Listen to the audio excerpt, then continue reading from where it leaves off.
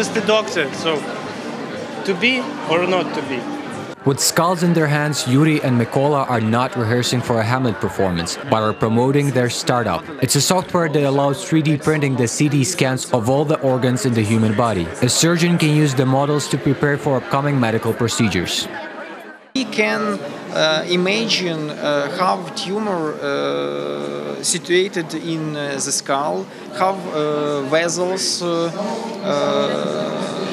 situated to this tumor, and avoid a lot of complications during surgery and after surgery. The models can also be used for educational purposes and are cheap to produce.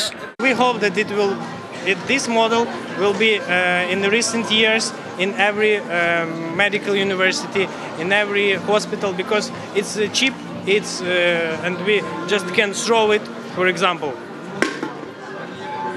Nothing.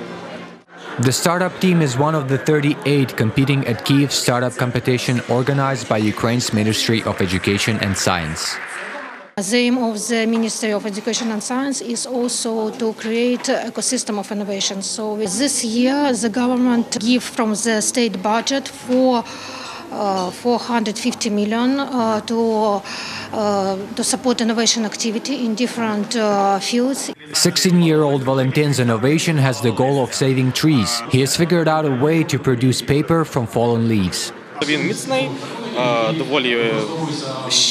It is sturdy and quite dense. You can draw, write, and paint on it. This makes it suitable for packaging product and producing eco-friendly packages for supermarkets and other similar institutions. So, on average, a package like this can hold up a load of up to 8 kilograms.